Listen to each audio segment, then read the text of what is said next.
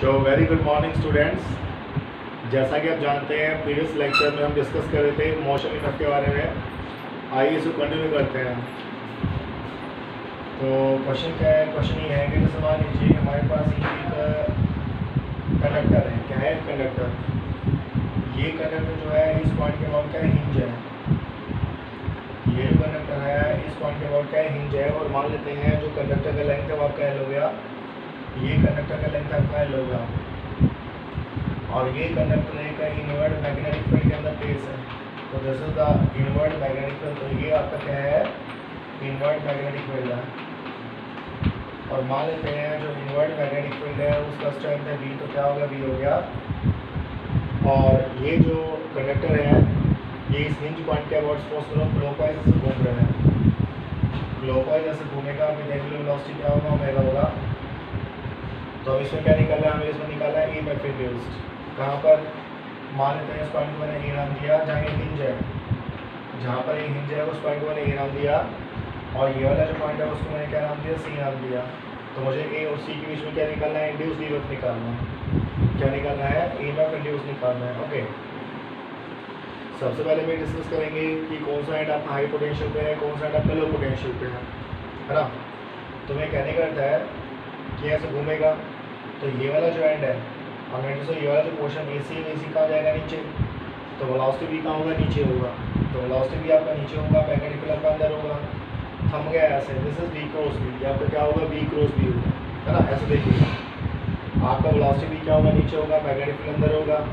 अब इस साइड में जाएगा तो यहाँ पे क्या होगा? V क्रॉस B होगा। तो V क्रॉस B साइड में है तो ऑब्वियस बात है आपका हाई पोटेंशियल पे होगा और ये आपका क्या होगा? लो पोटेंशियल पे होगा। तो बोलेंगे यहाँ बोलेंगे एक सेल बनेगा। क्या बनेगा? सेल बनेगा जिसका जो C वाला एंड है वो आपका हाई पोटेंशियल पे है और आपका जो A वाला एंड है वो आपका लो पोटेंशियल पे है। आई होप आपको क्लियर होगा। देखिए कौन सा एंड लो पोटेंशियल पे है, कौन सा एंड हाई पोटेंशियल पे है, कैसे निकालते हैं हम? उसके लिए निकालते हैं V क्रॉस B। क्या निकालते हैं? V cross B। तो V क्योंकि आपका नीचे है, V आपका अंदर है तो उसके बाद V क्रॉस B का होगा इस साइड में होगा और जिस साइड में V क्रॉस B होता है वो हाई पोटेंशियल पे होता है। तो C आपका हाई पोटेंशियल पे है और ये आपका क्या है? किस पे? लो पोटेंशियल पे है, राइट। अब ये जो सेल है ये जो फिक्सियल सेल जो हमने अज्यूम किया इसका हमें EMF निकालना है। क्या निकालना है? EMF निकालने के लिए मैंने क्या किया? मैंने एक स्मॉल एलिमेंट यहाँ चूज कर लिया, राइट। ये जो स्मॉल एलिमेंट है मान लेते हैं इस स्मॉल एलिमेंट का लेंथ कितना होगा? dx हो गया। और इस इंस्टेंट पर ये स्मॉल एलिमेंट का आएगा नीचे आएगा तो इसका जो लीनियर वेलोसिटी है V, आप जानते हैं V कितना होगा? ओमेगा इंटू एक्स की पर होगा। x क्या है? x आपका यहाँ से आते क्या होगा? डिस्टेंस हो गया। तो लीनियर वेलोसिटी V जो आएगा वो कितना आएगा? ओमेगा इंटू एक्स आएगा। ओमेगा आपका एंगुलर वेलोसिटी होगा और x आपका ये डिस्टेंस होगा। x क्या है? डिस्टेंस है किसका? स्मॉल एलिमेंट का। कहाँ से? हिंज पॉइंट से। तो यहाँ पे कितना हो गया? x हो गया। तो वेलोसिटी कितना आएगा? ओमेगा x आएगा। तो ये जो छोटा सा एलिमेंट है इसमें कितना EMF इंड्यूस होगा? उसको नाम दिया मैंने DE। अब जानते हैं EMF इंड्यूस क्या होता है? BLV। तो मैग्नेटिक फील्ड आपका B हो गया। लेंथ, स्मॉल एलिमेंट का जो लेंथ आएगा वो कितना आएगा? आपका dx आएगा और क्या आएगा? V आएगा। V का वैल्यू ओमेगा x है तो V का जो वैल्यू होता है वो कितना होगा? ओमेगा x होगा। ध्यान रखिएगा जैसा हम स्टडी कर चुके हैं कि EMF इंड्यूस का फॉर्मूला होता है BLV। जो B, L और B में एंगल क्या होगा? 90 होगा। B में, L में और V में जब एंगल 90 होता है तो इंड्यूस्ड EMF का फॉर्मूला होता है BLV। तो V हो गया, dx आपका L हो गया और V कितना होगा? ओमेगा इंटू एक्स इक्वल होगा, राइट। तो ये तो जो EMF इंड्यूस हुआ वो स्मॉल एलिमेंट में इंड्यूस हुआ। हमें तो पूरे कंडक्टर में निकालना है तो हम क्या करेंगे? हम इसको दोनों साइड में इंडिकेट कर देंगे। तो ये मैंने इसको दोनों साइड में इंडिकेट कर दिया। DE का इंडिकेशन कितना आएगा? E आएगा तो ये होगा। B कांस्टेंट हमारा निकाल लीजिए, ओमेगा भी कांस्टेंट हमारा निकाल लीजिए। अच्छा, लिमिट क्या आएगा? लिमिट आपका आएगा 0 to L। लिमिट जो है वो कितना आएगा? 0 to L आएगा। तो B ओमेगा कांस्टेंट है। x से dx का इंडिकेशन कितना आएगा? x स्क्वायर अपॉन में कितना आएगा? 2 आएगा। लिमिट आएगा फ्रॉम 0 to L। क्या आएगा? 0 to L। तो यहाँ से जो आपका EMF इंड्यूस्ड आ गया वो कितना हो गया? ये आपके पास आएगा B हो गया, ओमेगा हो गया, L स्क्वायर अपॉन में क्या होगा? 2 होगा। तो ध्यान रखिएगा इस सेल का जो EMF होगा इस सेल का जो EMF होगा वो कितना होगा, V omega L square by 2. This would be the EMF induced in this particular conductor which is rotating about this hinge point. ध्यान रखिएगा L क्या होता है, L आपका वेक्टर लेंथ होता है. L क्या होता है, वेक्टर लेंथ होता है किसके बीच में, हिंज पॉइंट में और अदर पॉइंट में. जैसे मुझे EMF निकालना है A और C में, ठीक है, तो ये तो आपका हिंज पॉइंट है और C आपका अदर पॉइंट है. तो ध्यान रखिएगा L जो होता है वो हमेशा वेक्टर लेंथ होता है हिंज पॉइंट और दूसरे पॉइंट के बीच में. मतलब जिन दो पॉइंट के बीच में क्या निकालना है, EMF निकालना है. क्या निकालना है, EMF निकालना है. कोई परेशानी नहीं है. और एग्जाम्पल लेंगे आपको और भी ज़्यादा क्लियर होगा. चलिए, तो ध्यान रखिएगा जो EMF इंड्यूस होता है वो होता है V omega L square by 2. और हम इसको ये भी लिख सकते हैं, this is VC minus V, this can be written as VC minus V, है ना, क्योंकि C आपका हाई पोटेंशियल पे है, A आपका लो पोटेंशियल पे है, तो जो VC माइनस V होगा वो कितना आएगा, V omega L square by 2. I hope ये आपको क्लियर होगा. चलो और एग्जाम्पल लेके चलते हैं. चलिए हम क्या करते हैं, और एग्जाम्पल लेके चलते हैं. तो मान लो, क्या मान लो, मान लेते हैं हमारे पास अब ये एक कंडक्टर है और ये जो कंडक्टर है वो इस पॉइंट के अबाउट हिंज है. इस पूरे का लेंथ मान लीजिए 2L है, तो ये लेंथ क्या होगा, L होगा, और ये भी लेंथ क्या होगा, L होगा. मैंने क्या अज्यूम कर लिया कि जो पूरा कंडक्टर है उसका लेंथ आपका 2L है, तो ये भी क्या होगा, L होगा, और ये भी क्या होगा, L होगा. और ये जो कंडक्टर है वो एक इनवर्ट मैग्नेटिक फील्ड के अंदर सपोज करो ऐसा प्लेस. ये आपका एक यूनिफॉर्म इनवर्ट मैग्नेटिक फील्ड है और इसका जो स्ट्रेंथ है उसको मैं क्या नाम दिया, B नाम दिया. क्या नाम दिया, B नाम, राइट. तो और मान लेते हैं ये जो कंडक्टर है वो इस पॉइंट के अबाउट, हिंज पॉइंट के अबाउट ऐसे घूम रहा है, ऐसे घूम रहा है विद एंगुलर वेलोसिटी ओमेगा. तो यहाँ का एंगुलर वेलोसिटी ओमेगा आएगा. इस पॉइंट को मैंने क्या नाम दिया, A नाम दिया. इस पॉइंट को मैंने क्या नाम दिया, C नाम दिया. ये आपका A है और ये आपका क्या C है, और जो बीच वाला पॉइंट है उसको मैंने O नाम दिया. क्या नाम दिया, O नाम दिया. तो मुझसे क्या पूछा, पहला क्वेश्चन रहेगा कि कौन सा एंड आपका हाई पोटेंशियल पे है, कौन सा एंड आपका लो पोटेंशियल पे है.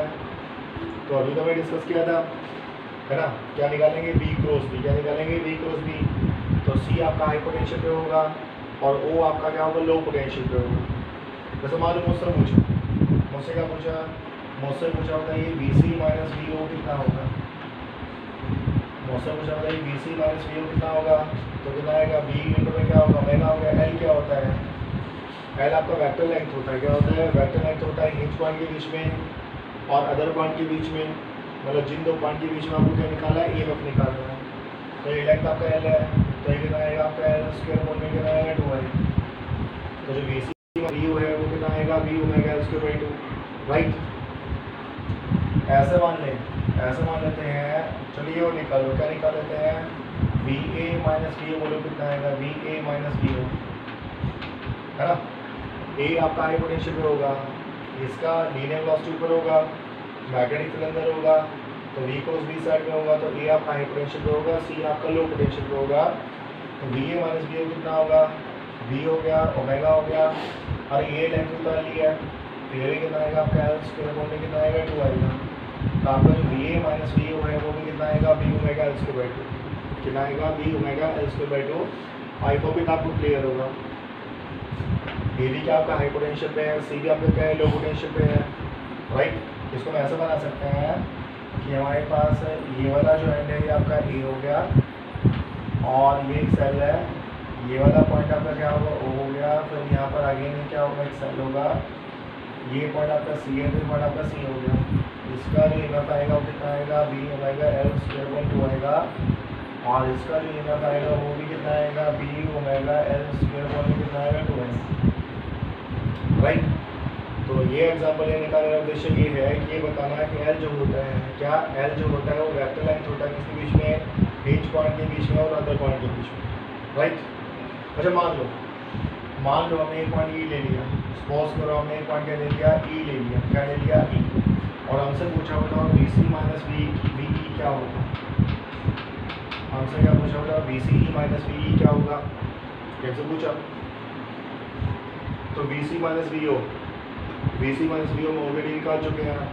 अब निकालते हैं V E minus V O.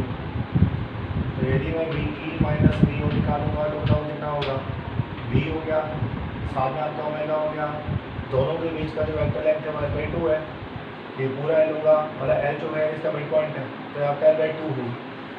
तो ये एल बाई 2 होगा तो क्या होगा, ये आएगा एल बाई 2 का होल स्क्वायर अपॉन में क्या हो गया 2 हो गया। तो यहाँ से आपका V E minus V O होगा वो कितना आएगा, वी हो गया, साथ में आपका ओमेगा हो गया, साथ में आपका एल स्क्वायर हो गया, और यहाँ पर कितना होगा 8 हो गया, कितना होगा 8 हो गया। तो V E minus V O का वैल्यू कितना आएगा, we omega L square upon 8 कितना आएगा, we omega L square upon 8। हमें तो क्या निकालना है, हमें तो निकालना है वी सी माइनस वी, क्या निकालना है, वी सी माइनस वी निकालना है। तो क्या करेंगे, हम इसमें से इसको माइनस कर देंगे, इसमें से इसको क्या कर देंगे, माइनस कर देंगे। इसको आप इक्वेशन 1 नाम दे दो और इसको आप इक्वेशन नंबर 2 नाम दे दो, है ना। ये आपका इक्वेशन नंबर 2 है, this is the equation number 2। हम क्या करेंगे 1 माइनस 2, हम क्या करेंगे इक्वेशन नंबर 1 माइनस में इक्वेशन नंबर 2, तो क्या आएगा, ये आपका वी सी आएगा, वी सी के साथ आपका कितना आएगा, वी ई आएगा, ये आपका वी हो गया। अच्छा क्या करेंगे 10 माइनस में 10, B omega square upon 2 minus B omega square upon 8, तो 8 आपका एलसीएम आ जाएगा, या सीधा बताऊँ तो कितना आएगा, ये आपका ऐसा आएगा 3 B omega L square upon में क्या होगा 8 होगा। तो ये जो है वो आपका इंड्यूस्ड ईएमएफ होगा सी और ई के बीच में, है ना। कैलकुलेशन कर लीजिएगा, इसमें से जब हम इसको माइनस करेंगे तो कितना होता है 2 4 8 होता है, तो कितना आएगा 3 बी ओमेगा स्क्वायर अपॉन में 8 आएगा। तो ये आपका इंड्यूस्ड ईएमएफ का वैल्यू आएगा किसके बीच में, सी और ई के बीच में। तो सी और ई के बीच में जो इंड्यूस्ड ईएमएफ का वैल्यू आएगा वो कितना आएगा 3 B omega L square upon 8। तो मैं फिर रिपीट कर रहा हूँ, एल जो होता है वो वेक्टर लेंथ होता है, एल जो होता है वो वेक्टर लेंथ होता है, किसके बीच का वेक्टर लेंथ होता है, हिंज पॉइंट के बीच में और उस पॉइंट के बीच में जिनके बीच में हमें क्या निकाला है, ईएमएफ निकालना है, क्या निकाला है, ईएमएफ निकालना है। जैसे मान लो मुझे हिंज पॉइंट और ई के बीच में ईएमएफ निकालना है, तो ये लेंथ लेके चलेंगे वर्ग।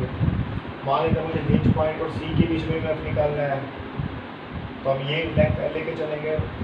ऐसा मान लो मुझे हिंज पॉइंट और ए के बीच में ईएमएफ निकालना है, तो हम ये वाला लेंथ लेके चलेंगे, राइट। तो ध्यान रखिएगा एल जो होता है वो आपका वेक्टर लेंथ होता है, क्या होता है, वेक्टर लेंथ होता है, किसके बीच में होता है, हिंज पॉइंट के बीच में होता है, और जहाँ हमें क्या निकालना है, ईएमएफ निकालना है, मतलब जिन दो पॉइंट के बीच में हमें ईएमएफ निकालना है, मगर उनमें से एक हिंज पॉइंट होना चाहिए। You can say L is the vector length between 2 points out of which one is the hinge point and other is the point where we wish to find magnetic field.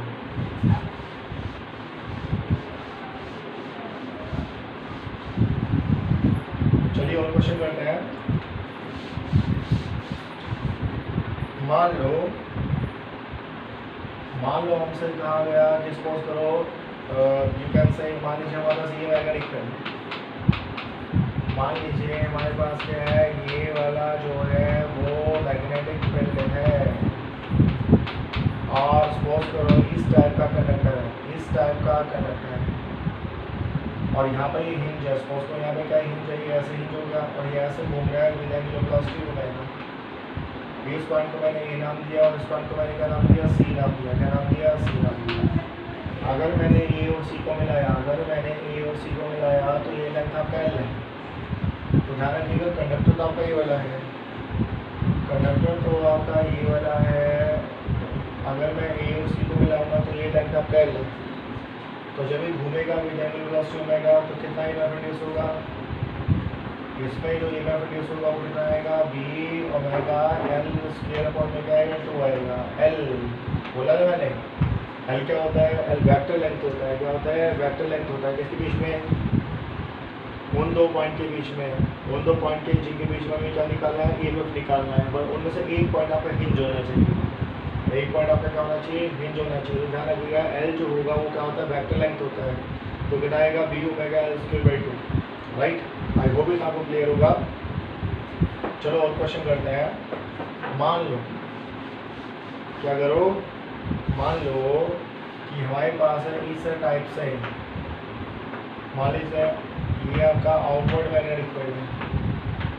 Dot का meaning क्या होता है, dot का meaning होता है कि आपका जो मैग्नेटिक फील्ड है वो कहाँ पर है, आउटवर्ड, कहाँ पर है, आउटवर्ड। तो मान लेते हैं इस मैग्नेटिक फील्ड के अंदर, मान लेते हैं इस मैग्नेटिक फील्ड के अंदर इस टाइप का एक कंडक्टर है,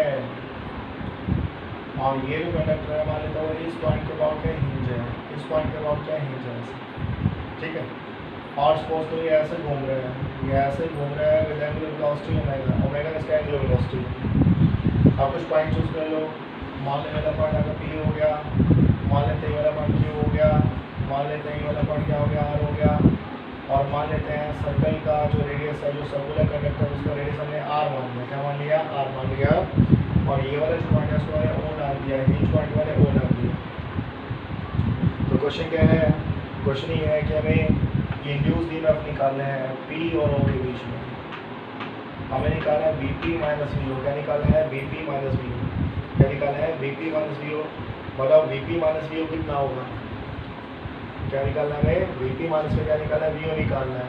मैग्नेटिक फील्ड तो आपका B हो गया, ध्यान रखिएगा मैग्नेटिक फील्ड का स्ट्रेंथ B है तो B हो गया, ओमेगा एंगुलर वेलोसिटी है तो B ओमेगा हो गया। अब बताइए L क्या आएगा, L आपका वेक्टर लेंथ होता है, तो ये आपका क्या होगा L की इक्वल, तो ये आपका आर है, ये भी आपका आर है, तो कितना आएगा √2r, तो यहाँ कितना आएगा √2r कोई का होल स्क्वायर और में क्या आएगा 2r। तो Vp माइनस वी ओ का वैल्यू कितना आएगा, b omega √2r whole square पर में कितना आएगा 2 आएगा। अच्छा मान लो मुझे निकालना है Vq माइनस वी ओ, अब बोलो कितना आएगा, अगर मुझे निकालना है Vq माइनस वी ओ तो बोलो अब कितना आएगा,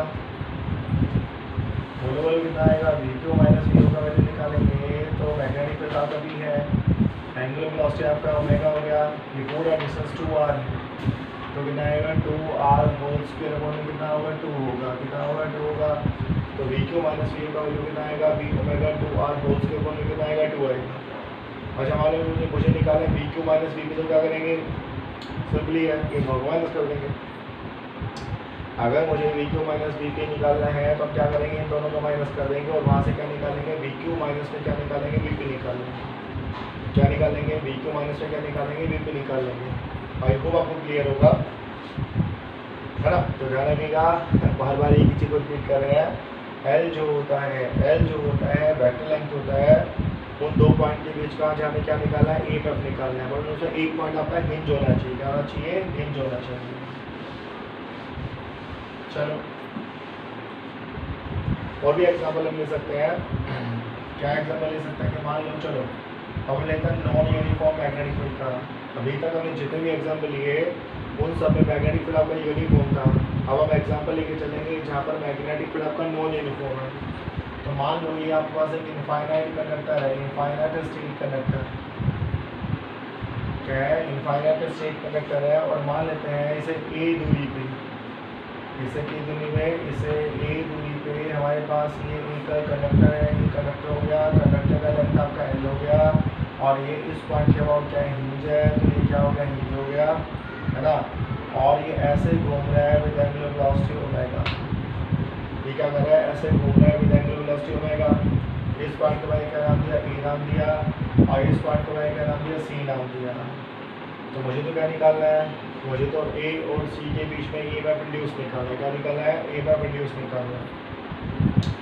बताइए कितना EMF इंड्यूस होगा, अच्छा पहले बताइए कौन सा एंड आपका हाई पोटेंशियल पे है, कौन सा एंड आपका लो पोटेंशियल पे है, कौन सा एंड आपका हाई पोटेंशियल पे है, कौन सा एंड आपका लो पोटेंशियल पे है। उसके लिए क्या निकालेंगे, B क्रॉस B। पहले बताओ B कहाँ होगा, B करंट आपका ऊपर है तो इस साइड में मैग्नेटिक फील्ड कहाँ होगा, अंदर होगा, तो मैग्नेटिक फील्ड आपका अंदर है, ठीक है। इंस्टेंटेनियस वेलोसिटी भी ऊपर है, मैग्नेटिक फील्ड अंदर है, कैसे होगा, तो A आपका हाई पोटेंशियल पे होगा, C आपका लो पोटेंशियल पे होगा। A आपका क्या होगा, हाई पोटेंशियल पे होगा, C आपका लो पोटेंशियल पे होगा। तो इसको ऐसे भी दिखा सकते हैं कि आपका A हाई पोटेंशियल पे है और C आपका लो पोटेंशियल पे। चलो ये तो काफ़ी बार बात कर चुके हैं, राइट। अब यहाँ पर जो मैग्नेटिक फील्ड है, यहाँ पर जो मैग्नेटिक फील्ड है वहाँ पर यूनिफॉर्म नहीं है, तो क्या करेंगे, इंटीग्रेशन की हेल्प लेंगे, किसकी हेल्प लेंगे, इंटीग्रेशन की हेल्प लेंगे। तो मैंने क्या किया, मैंने एक छोटा सा एलिमेंट चूज़ कर लिया, क्या कर दिया, छोटा सा एलिमेंट चूज़ कर लिया, और मान लेते हैं इस एलिमेंट का जो कंडक्टर से डिस्टेंस है वो मान लेते हैं x मान लिया, कितना मान लिया, x मान लिया। तो ये जो छोटा एलिमेंट है इसका लीनियर वेलोसिटी v जो है वो कहाँ होगा, ऊपर होगा, तो वो v ऊपर होगा। तो ये छोटे एलिमेंट में कितना ही इंड्यूस होगा, उसको नाम दिया मैंने dE, तो मैग्नेटिक फील्ड आपका v हो गया, लेंथ आपका कितना होगा dx हो गया, और v का वैल्यू कितना आएगा, v का वैल्यू आएगा ओमेगा इंटू एक्स, है ना। ये जो लीनियर वेलोसिटी v आएगा वो कितना आएगा, ओमेगा इंटू एक्स इक्वल आएगा। बस अब इसको निगेट कर दो। पहले ये बताओ कि v का वैल्यू क्या होगा, स्ट्रेट कंडक्टर है तो v का वैल्यू आएगा म्यू नॉट आई अपॉन में कितना हो गया 2 पाई। एक काम करो, ये x यहाँ संभाल लेते हैं, ये जो x है यहाँ संभाल लेते हैं, इंटीग्रेशन करने में क्या होगा, आसानी होगी। ये लेंथ हमें यहाँ संभाल लेते हैं, तो ये जो डिस्टेंस आएगा वो कितना आएगा a प्लस एक्स आएगा, कितना आएगा a प्लस एक्स, है ना। a हो गया और x हो गया, तो एलिमेंट से जो करंट कैरिंग वायर है उसका डिस्टेंस हो गया a प्लस एक्स, साथ में आपका कितना हो गया dx हो गया, साथ में आपका कितना हो गया ओमेगा इंटू में x हो गया, ठीक है। तो ये तो जो ईएमएफ इंड्यूस हुआ वो स्मॉल एलिमेंट में है, ये तो जो ईएमएफ इंड्यूस हुआ वो किसमें है, स्मॉल एलिमेंट में है। ये तो बताने की बात नहीं कि स्मॉल एलिमेंट का लेंथ हमने क्या लिया है, dx लिया है, क्या लिया है, dx लिया है। आप इसको हम दोनों साथ में डिवाइड कर देंगे, तो हमने इसको डिवाइड कर दिया। बताइए लिमिट कहाँ से कहाँ तक आएगा, लिमिट आएगा फ्रॉम 0 to l, क्या आएगा 0 to l। तो लिमिट जो लेके चलेंगे वो कितना आएगा 0 to l आएगा। डी ई का इंडिकेशन कितना आएगा, ई आएगा, तो डी ई का इंडिकेशन ई आ गया। तो 10 वोल्ट का इंड्यूस ईएमएफ, 10 वोल्ट का induce EMF between point A and point सी। तो पॉइंट ए और पॉइंट सी के बीच में जो ईएमएफ इंड्यूस होगा कितना होगा, है ना। आगे आप इसको सॉल्व कर लीजिएगा, वैल्यू पुट करना, सॉल्व करना। तो आई होप ये आपको क्लियर होगा। ध्यान रखिएगा, यहाँ पर जो मैग्नेटिक फील्ड था, यहाँ पर जो मैग्नेटिक फील्ड था वो आपका नॉन यूनिफॉर्म था, क्या था, नॉन यूनिफॉर्म था, रिजल्ट। बिकॉज हम जानते हैं वायर के कारण मैग्नेटिक फील्ड कितना होता है, म्यू नॉट आई अपॉन में 2 पाई आर। जैसे जैसे दूर जाएंगे वायर से वैसे वैसे मैग्नेटिक फील्ड का वैल्यू क्या होता है, कम होता है। तो ऐसे तो सोल्व कर लेंगे, कोई बहुत बड़ी बात नहीं है, बहुत ही आसान है। चलो आगे चलते हैं, चलिए आगे चलते हैं। जैसे कि मैंने आपको शुरू में क्वेश्चन करवाया था, कौन सा क्वेश्चन करवाया था कि मान लीजिए ये मेरे पास एक कंडक्टर है, ये मेरे पास एक कंडक्टर है और यहाँ पर ये हिंज है, ये भी लेंथ मैंने लिया था और ये भी लेंथ मैंने लिया था, और ये कहाँ रखा हुआ था, ये आपका एक मैग्नेटिक फील्ड के अंदर प्लेस था। ये जो पूरा कंडक्टर था वो एक यूनिफॉर्म मैग्नेटिक फील्ड के अंदर क्या था, प्लेस था, और ये ऐसे घूम रहा था, विद वेलोसिटी हो रहा था। ये तो था, इस पॉइंट को शायद मैंने ये नाम दिया था, इस पॉइंट को मैं क्या नाम दिया था, सी नाम दिया था, क्या नाम दिया था, सी नाम दिया था। और हमने भी निकाला था जो B C minus B O होता है, B C minus B O होता है, मतलब ओ पॉइंट वाला था। B C minus B O का वैल्यू मैंने निकाला था B omega L square upon क्या था, 2 था। सिमिलरली बी ए माइनस बी ओ करेंगे तो बी ए माइनस बी ओ का वैल्यू भी कितना आएगा, B omega L square upon में क्या आएगा, 2 आएगा, है ना। इसका मतलब क्या हुआ, बी ए माइनस बी ओ, इसका मतलब क्या हुआ, इसका मतलब ये हुआ कि आपका जो पॉइंट ए है और जो पॉइंट सी है उनका पोटेंशियल सेम है। अगर हम दोनों को कंपेयर करेंगे, अगर हम दोनों इक्वेशन को कंपेयर करेंगे तो यहाँ से क्या प्राप्त होता है, यहाँ से प्राप्त होता है कि जितना पोटेंशियल आपका ए है उतना पोटेंशियल आपका इसका सी का है। तो कह सकते हैं कि जो पॉइंट ए और पॉइंट सी है, जो पॉइंट ए और पॉइंट सी है वो कैसे पॉइंट है, इक्वी पोटेंशियल पॉइंट है। तो ध्यान रखिएगा पॉइंट ए और पॉइंट सी जो है वो आपका इक्वी पोटेंशियल पॉइंट है। अगर मान लो इसी में मैंने एक कंडक्टर और ले लिया, यहाँ पर सपोज करो मैंने इसमें क्या कर लिया, एक कंडक्टर और चूज कर लिया इस साइड, इस तरीके से। ऊपर वाले पॉइंट को मैंने क्या नाम दिया, ऊपर वाले पॉइंट को मैंने डी नाम दिया, नीचे वाले पॉइंट को मैंने ई नाम दिया। वही ये भी लेंथ एल हो गया, ये भी लेंथ क्या हो गया, एल हो गया, ये भी लेंथ एल हो गया, ये भी लेंथ क्या हो गया, एल हो गया। तो अवश्य बात है जो we D minus V O होगा, we D minus V O होगा वो भी कितना होगा, बी ओमेगा उसका वैल्यू। तो we D minus V O का वैल्यू भी कितना आएगा, B omega L square upon में कितना आएगा, 2 आएगा, है ना। सिमिलरली हम V E minus V O निकालेंगे, तो अगर हम V E minus V O निकालेंगे तो वो भी कितना आएगा, वो भी आपका B omega L square upon में कितना आएगा, 2 आएगा। इसका मतलब क्या हुआ, इसका मतलब हुआ कि ए पॉइंट, बी पॉइंट नहीं, ए point, C point, D point, ई पॉइंट सारे इक्वी पोटेंशियल पॉइंट है, क्या है, इक्वी पोटेंशियल पॉइंट है। जो पोटेंशियल ए का वही पोटेंशियल सी का, वही पोटेंशियल किसका, डी का, वही पोटेंशियल क्या होगा, ई का होगा। तो हम कह सकते हैं आपका जो ए हो गया, आपका जो सी हो गया, आपका जो डी हो गया और आपका जो ई हो गया, वो सारे के सारे क्या इक्वी पोटेंशियल पॉइंट है। क्या है, इक्वी पोटेंशियल पॉइंट है। यहाँ से हम क्या कंक्लूजन निकाल सकते हैं, यहाँ से हम कंक्लूजन निकाल सकते हैं कि वो सारे पॉइंट है जो हिंज एंड से इक्वी डिस्टेंस पे हैं, क्या वो सारे पॉइंट जो हिंज एंड से सेम डिस्टेंस पे है उन सबका पोटेंशियल क्या होगा, सेम होगा। They will act as equi potential point. वो जो पॉइंट हम कैसे यूज करेंगे, they will act as equi potential point. कैसे यूज करेंगे, इक्वी पोटेंशियल पॉइंट के लिए क्या करेंगे, बिहेव करेंगे। चलो एक एग्जाम्पल लेके चलते हैं, आपको और भी ज़्यादा क्या होगा, क्लियर होगा। तो ध्यान रखिएगा, वो सारे पॉइंट हैं जो हिंज एंड से सेम डिस्टेंस पे होते हैं, वो सारे कैसे होते हैं, इक्वी पोटेंशियल पॉइंट होते हैं। चलो आगे चलते हैं, कोई बात नहीं। मान लो मेरे पास वही मैग्नेटिक फील्ड है, तो ये जो है हमारे पास क्या हो गया, मैग्नेटिक फील्ड हो गया।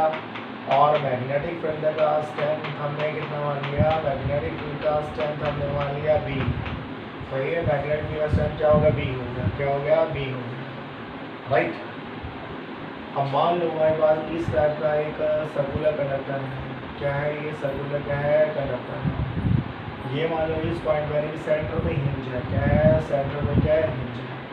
और मान लेते हैं ये घूम रहा है, ये क्या कर रहा है, घूम रहा है। कैसे घूम रहा है, ऐसे घूम रहा है, with angular velocity omega, with angular velocity omega, ऐसे ही घूम रहे हैं। ऐसे मान लेते हैं, तो क्या कर सकते हैं हम, कह सकते हैं कि ये वाला जो पॉइंट है, चलो ये कैसे काम करो, इसको हम मान लीजिए स्पोक्स है, ऐसे बिल मान लो यार, मान लीजिए क्या है, स्पोक्स है, तो एक स्पोक की वैल्यू होगी, एक स्पोक की वैल्यू होगी, एक स्पोक आपकी वाली, एक स्पोक की वाली, एक स्पोक की वाली, एक स्पोक आपकी वैल्यू होगी, स्पोक की वैल्यू होगी, क्या होगा, स्पोक की वैल्यू होगी। मेरे कहने करते हैं मान लो साइकिल का पहिया है, और साइकिल का पहिया जो है वो मैग्नेटिक फील्ड के अंदर है, और ओमेगा एंगुलर वेलोसिटी से ऐसे घूम रहे हैं, राइट। तो क्या होगा, या का हिंज पॉइंट जो उसको मैंने क्या नाम दिया, ओ नाम दिया। मान लेते हैं हर एक स्पोक का लेंथ एल है, इसका भी लेंथ एल है, इसका भी लेंथ एल है, हर एक स्पोक का लेंथ एल हो गया। इस पॉइंट को मैंने क्या नाम दिया, इस पॉइंट को मैंने ए नाम दिया, इस पॉइंट को मैंने सी नाम दिया, इस पॉइंट को मैंने डी नाम दिया, इस पॉइंट को मैंने ई नाम दिया, इस पॉइंट को मैंने एफ नाम दिया, इस पॉइंट को मैंने जी नाम दिया, और इस पॉइंट को मैंने एच नाम दिया। हाँ जी बताइए, ए C D E F G, इन पॉइंट में क्या रिलेशन होगा। ये सारे के सारे जो पॉइंट हैं, ये सारे के सारे जो पॉइंट हैं वो हिंज एंड से सेम डिस्टेंस पे हैं, तो इन सब का पोटेंशियल क्या होगा, सेम होगा। तो क्या बोलेंगे, जितना पोटेंशियल E का है उतना पोटेंशियल C का है, उतना पोटेंशियल D का है, उतना पोटेंशियल E का है, उतना पोटेंशियल F का है, उतना पोटेंशियल G का है, उतना ही पोटेंशियल आपका H का है ना। तो क्या होगा, ये जो सारे के सारे पॉइंट है वो क्या है, सेम पोटेंशियल पे है। किस पे है, सेम पोटेंशियल पे है। मीन तो सही, ये भी क्या होगा, एक सेल होगा, ये भी सेल होगा, ये भी सेल होगा, ये भी सेल होगा। हर एक स्पोक क्या बनेगा, एक सेल बनेगा, और उसका इनफ कितना आएगा, B omega L square by 2। कितना आएगा, B omega L square by 2। मैं इसको ऐसे बना सकता हूँ, अगर मैं इसको ऐसे बनाऊँगा तो ये ऐसे बनेगा। पहले बताओ कौन साइड आपका हाई पोटेंशियल पे होगा, कौन साइड आपका लो पोटेंशियल पे होगा। तो सेंटर आपका हाई पोटेंशियल पे होगा, तो ये आपका हो गया। तो ये क्या बनेगा, सेल बनेगा, इनफ कितना आएगा, बी ओमेगा स्क्वायर बाई 2। यहाँ भी क्या बनेगा, सेल बनेगा, इनफ कितना आएगा, बी ओमेगा स्क्वायर बाई 2। यहाँ भी क्या बनेगा, सेल बनेगा, इनफ कितना आएगा, बी ओमेगा स्क्वायर बाई 2। तो मेरे कहने का अर्थ क्या है, मेरे कहने का अर्थ है जितने भी स्पोक थी वो सारी की सारी क्या बन जाएंगी, सेल बन जाएंगी, और हर एक का इनफ कितना होगा, B omega L square by 2 होगा। बताओ कॉम्बिनेशन का नेट इनफ क्या होगा, बताओ कॉम्बिनेशन का नेट इनफ क्या होगा, बताइए। जो कॉम्बिनेशन है उस कॉम्बिनेशन का नेट इनफ कितना हो गई, कितने सेल हो गए, ये आपके कितने सेल हो गए, 6 तो 8 सेल हो गए मुझे लगता है ना, 1 2 3 4 5 6 7 8। तो ये 8 हमारे पास क्या हो गए, सेल हो गए 7 है जो भी, राइट। तो मैं कहेगा हर एक kind of B omega square by 2 सारी किसमें पैरेलल में है, किसमें है, पैरेलल में। तो इस कॉम्बिनेशन का जो नेट इनफ आएगा, जो रिजल्टेंट आएगा वो कितना आएगा, B omega L square by 2। जितने भी सेल बने, जितने भी क्या बने, सेल बने, वो सारे के सारे किसमें है, पैरेलल में। जितने भी सेल बने वो सारे के सारे किसमें है, पैरेलल में है। तो आप जानते हैं जब भी n आइडेंटिकल सेल पैरेलल में होते हैं, जब भी n आइडेंटिकल सेल पैरेलल में होते हैं तो नेट इनफ क्या होता है, net enough is equal to the EMF of a single cell. तो इस कॉम्बिनेशन का जो नेट इनफ आएगा वो कितना आएगा, B omega L square by 2। कितना आएगा, B omega L square by 2। I hope ये आपको क्लियर होगा। तो ध्यान रखिएगा वो सारे पॉइंट हैं, वो सारे पॉइंट जो हिंज पॉइंट से सेम डिस्टेंस पे होते हैं उन सबका पोटेंशियल क्या होता है, सेम होता है। उन सबका पोटेंशियल क्या होता है, सेम होता है। एक क्वेश्चन करते हैं, मान लीजिए हमारे पास वही मैग्नेटिक फील्ड है, तो ये हमारी जानी पहचानी मैग्नेटिक फील्ड है। इस मैग्नेटिक फील्ड का जो स्ट्रेंथ है उसको B मान लो। तो मैग्नेटिक फील्ड का स्ट्रेंथ क्या हो गया, B हो गया। इसके अंदर सपोज करो वही आपका क्या है, इस टाइप का एक सर्कुलर कंडक्टर है और मान लेते हैं वो क्या है, सेंटर के अबाउट हिंज है। तो सेंटर के अबाउट क्या हो गया, हिंज हो गया। मान लेते हैं ये वाला जो पॉइंट है वो वाला क्या होगा, P हो गया। मैंने हिंज पॉइंट को पॉइंट P से ऐसे मेक कर दिया। यहाँ मान लेते हैं हमारे पास एक रजिस्टर है, ये रेजिस्टेंस का वैल्यू कितना हो गया, R हो गया। हमसे पूछा, अरे हमसे क्या पूछा, हमसे पूछा बताओ रेजिस्टेंस R में करंट का वैल्यू क्या होगा। हमसे क्या पूछा, रेजिस्टेंस R में करंट का वैल्यू क्या होगा, है ना। कैसे घूम रहा है, मान लो ये ऐसे ही घूम रहा है। रेक्टेंगुलर वेलोसिटी क्या होगा, ओमेगा हो गया, है ना। तो हम जानते हैं जो आपका हिंज पॉइंट O है, जो पॉइंट P है, उसके बीच में क्या होगा, ईएमएफ इंड्यूस होगा। वो क्या बन जाएगा, सेल बन जाएगा। सेल बनेगा तो क्या होगा, पोटेंशियल डिफरेंस क्रिएट होगा। पोटेंशियल डिफरेंस क्रिएट होगा तो रेजिस्टेंस R में करंट फ्लो करेगा, वही करंट में निकाल रहे हैं। पहले बताओ कौन सा हाई पोटेंशियल पे है, कौन सा लो पोटेंशियल पे है। ऐसे कर दूँ, है ना। ऐसे करेंगे तो P आपका हाई पोटेंशियल पे है, O आपका लो पोटेंशियल पे है। तो उसका समझ आ लो, ये आपका O हो गया, ये आपका P हो गया। P बोले तो हाई पोटेंशियल हो गया, O बोले तो लो पोटेंशियल हो गया। यहाँ ये आपका रेजिस्टेंस के R है। यह तो समझ गए होंगे। मैं क्या कह रहा हूँ कि यहाँ कोई कनेक्शन नहीं है। तो ये रेजिस्टेंस क्या हो गया, R हो गया। इसको मैंने ऐसे कनेक्ट कर दिया। इसका जो ईएमएफ आएगा वो कितना आएगा, B ओमेगा।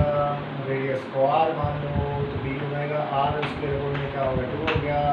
तो करंट का वैल्यू क्या होगा, ईएमएफ इंड्यूस्ड अपॉन में रेजिस्टेंस। तो ईएमएफ इंड्यूस्ड अपॉन में रेजिस्टेंस, तो वैल्यू कितना आएगा, वैल्यू आएगा B omega R square by 2 into 2R। अब ये भी R हो गया, ये भी R हो गया। इसको L मान लो, है ना। तो लेंथ L होगा तो L आ जाएगा। तो यहाँ कितना होगा, आपका L हो गया। तो यहाँ लगेगा जो करंट फ्लो करेगा, सेकंड में जो करंट फ्लो करेगा वो कितना होगा, B ओमेगा L स्क्वायर में 2R होगा। तो सेकंड में जो करंट फ्लो करेगा कितना होगा, B ओमेगा L स्क्वायर में कितना होगा, 2R होगा। So this was some question which were based on rotational EMF. आप इसको रोटेशन ईएमएफ भी बोल सकते हैं बिकॉज कंडक्टर आपका घूम रहा है। In the next lecture we will discuss about self induction. Thank you, have a nice day.